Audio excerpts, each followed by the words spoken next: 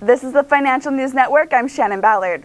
Sears Holdings reported a first quarter loss of $1.39, wider than the consensus estimates of $1.22 per share. Revenues for the quarter rose 2.4% year over year to $9.71 billion, ahead of consensus estimates of $9.63 billion.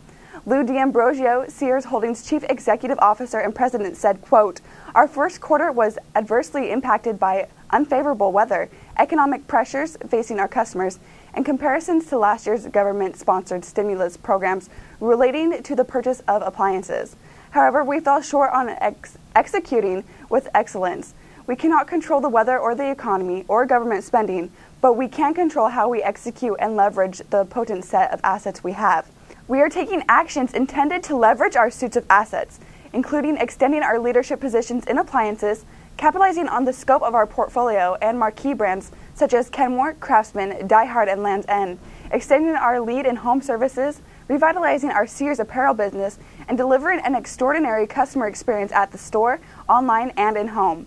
Everything will begin and end with the customer experience. These actions will be complemented with effective expense management and operational excellence." For more updates, stay tuned. This is the Financial News Network. I'm Shannon Ballard.